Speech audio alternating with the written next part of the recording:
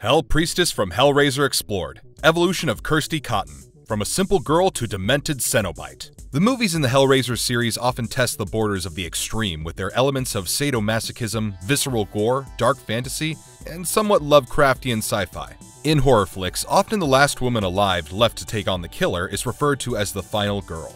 Don't do that! Go to hell!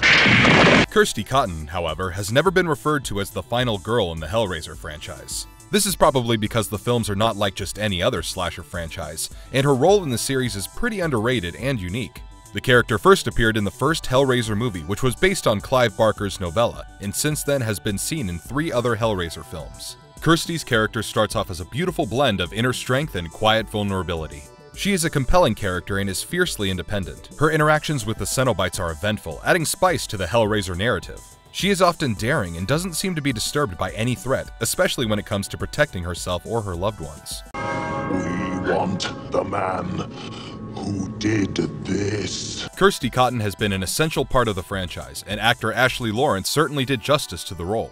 In this video, we will tell you all about the evolution of this intriguing character and her remarkable journey from a simple girl to a Cenobite.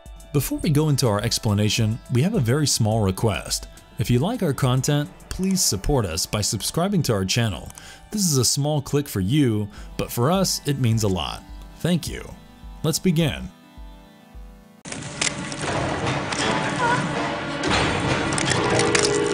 Story of Kirsty Cotton before she became Hell Priestess. As we've already mentioned, Kirsty first appeared in the original Hellraiser movie, which was based on the horror novella by Clive Barker. This story concerned an unfaithful wife, Julia, her husband, and the husband's deviant brother who used the wife to do his bidding. He required a steady supply of blood, and Julia would bring him victims.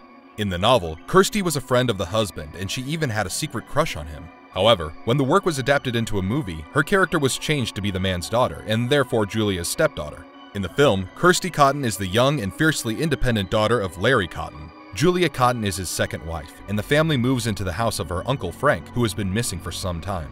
Kirsty wants to live on her own and finds her own place. I found a room. You what?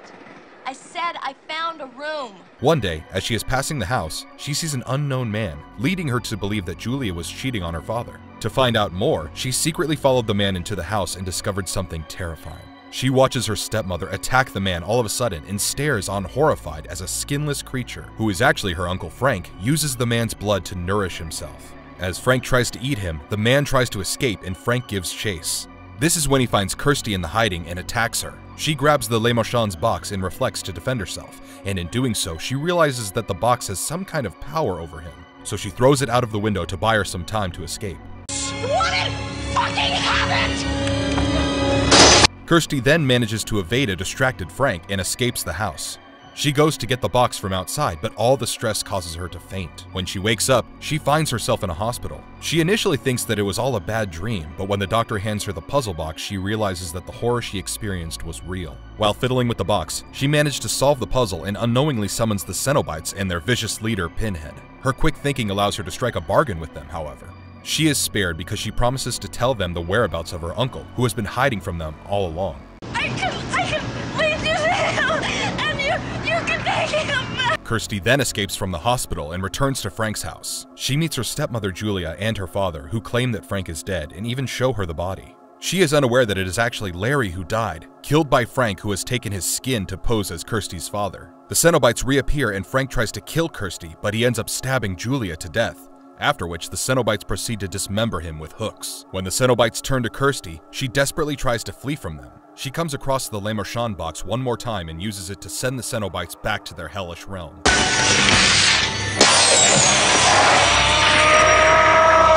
She then tries to put an end to the menace of the Cenobites once and for all by burning the puzzle box, but something appears in the flames, and the box is transformed into a winged creature that flies away. Kirsty Cotton was pivotal to the plotline of the film, the hero who determines the course of the narrative. Her quick thinking ultimately saved her from Frank and the Cenobites, and it was clear that a sequel would see her taking up another important role.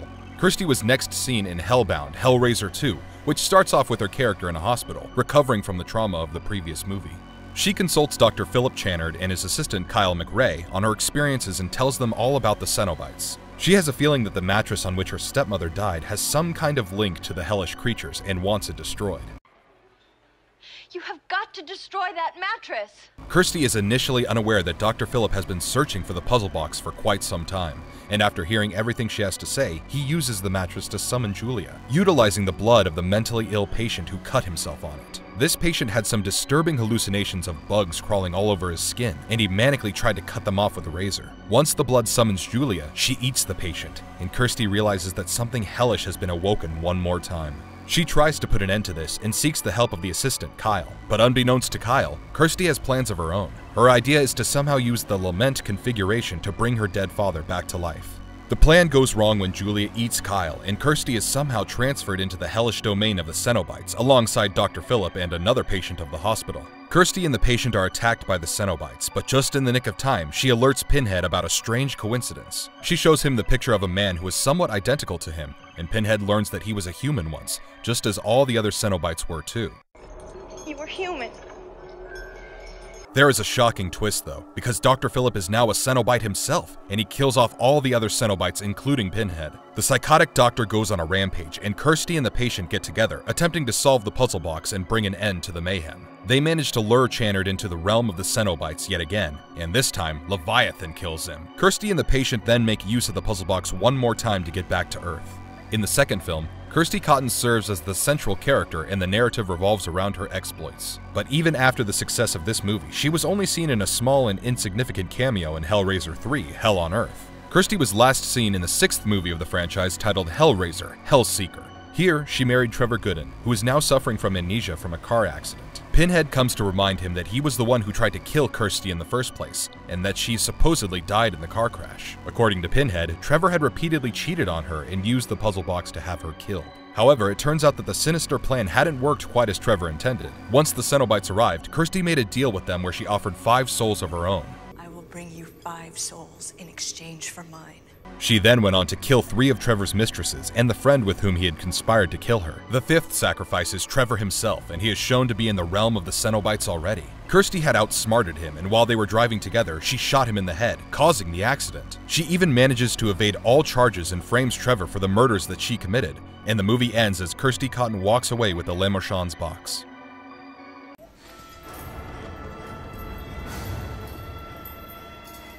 Her conversion into Hell Priestess. The character of Kirsty Cotton goes way beyond her few movie appearances. In fact, the comic lore is pretty extensive, so we have tried to get a piece of that for you here as well. In the following section, we will dive deep into the comic series and how they have dealt with our protagonist. The story starts off with a prisoner languishing in some god-forsaken prison. A priest-like person appears and provides him with the infamous puzzle box and suggests that it might be the only possibility of escape for him. When the convict solves the puzzle box, in comes Pinhead, vicious as ever. He draws hooks and chains through the priest, and he is rendered skinless and in agonizing pain. The next issue shows us a different side of Pinhead. He has been summoned by a girl who has unknowingly solved the puzzle box whilst locked in a room. He is still relentless, but his words show that signs of boredom have begun to creep in. He is visibly frustrated, wondering if there's nothing new to be done, given the same old pleas by the victims and the same old torture methods. The woman is torn apart, just as you would expect from Pinhead, though he claims that he wants something greater than this. At this point, a strange female Cenobite is introduced who seems to have some sort of affection for Pinhead.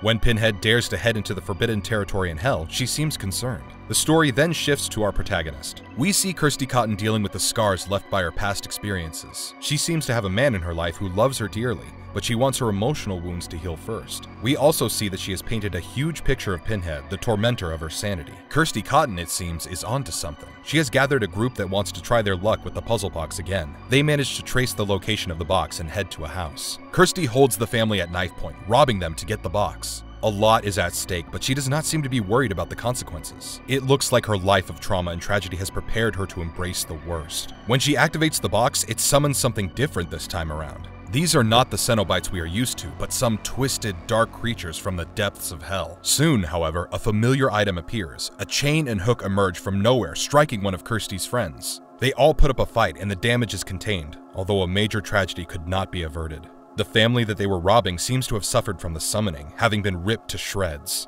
The story shows a glimpse of Pinhead and his female companion. The latter is worried about the fate of the last puzzle box, but Pinhead is confident that human sins will bring in many individuals. Hell is persistent. Kirsty is distraught at the thought of the suffering caused to the family by her actions, but the story outlines something far more sinister cooking in the background. The man who loves Kirsty is on a tour for his lectures, and he is being pursued by a man who has been assisting Pinhead. At airport security, we see in the man's briefcase the dreaded lament configuration. Throughout the comic strip, we watch Kirsty Cotton desperately trying to get back at her nemesis. Her unending conflict with Pinhead, however, takes a strange turn. Her group, called the Harrowers, are determined to end the menace of the hellish dimension, but failed miserably in their first attempt. Over time, more and more loved ones suffer and fall prey to the Cenobites. The other storyline, however, is focused on how Pinhead is doing no better with his life in hell. He is bored and tired of the monotony, and we even see him giving a hard-hitting sermon aimed at his Cenobite minions. Inside him, there is a newfound longing for his past human life. This brought a strange conundrum to the horror story. The villain and the protagonist both have a dilemma that can be easily solved. Pinhead could return to his life as a human, escape the hellish domain, and Kirsty could be reunited with her fallen loved ones. Clearly, this called for a barter.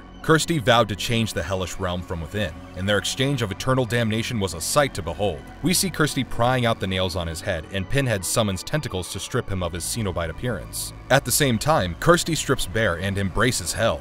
One character seeks salvation while the other merely delves deep into the darkness. The same tentacles that stripped Pinhead now put the Cenobite uniform on Kirsty. The pins are drafted in her head as Pinhead is heard telling her to savor the feeling because it would be her last. This is how a new Hell Priest is born. Unlike the latex and leather-bound appearance of Pinhead, she is seen adorned in white. She instills the sensation of a human being in Pinhead, and he is restored to life as Elliot Spencer, with those same tentacles wrapping him up in a confetti of flesh. Kirsty, however, seems to have very different philosophies than Pinhead. She isn't here to rule, but to be with her friends who had died for her.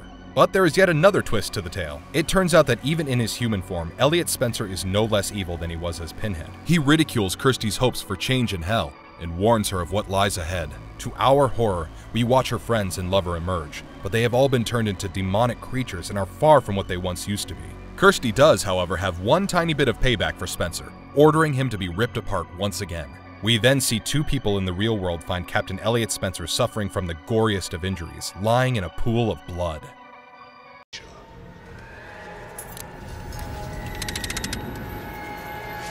The future of Kirsty's character in the Hellraiser franchise. If you are still with us after all this rigorous comic book detail, you are indeed a true Hellraiser fan. In case you are probably wondering if they will bring back Kirsty Cotton's character and any future entries in the franchise. There has, in fact, been a lot of speculation regarding the presence of this iconic character in the upcoming HBO series. Kirsty is clearly an intriguing character who deserves to be rated as one of the best scream queens of all time. It also seems in the movies that there is some mysterious connection between her and Pinhead, which accounts for her ability to escape unhurt every time they meet. The comic book story is morbid and hard-hitting, but even there, we were led to believe that there might have been something unspoken between the characters. If a story, a comic or a film, was to explore such a plotline, it would certainly make for a very interesting reading or viewing. With the HBO series likely to release sometime this year, we are eagerly anticipating the possibilities. Not much is known about the plot, but we wouldn't be surprised to see Kirsty introduced in a new avatar.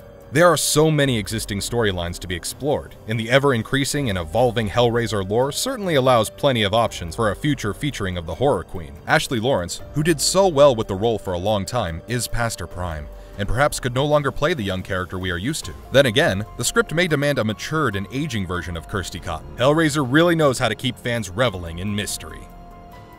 And if you liked our content, don't forget to leave a like and subscribe to us if you haven't already. Have a good one and be safe. Thanks everyone.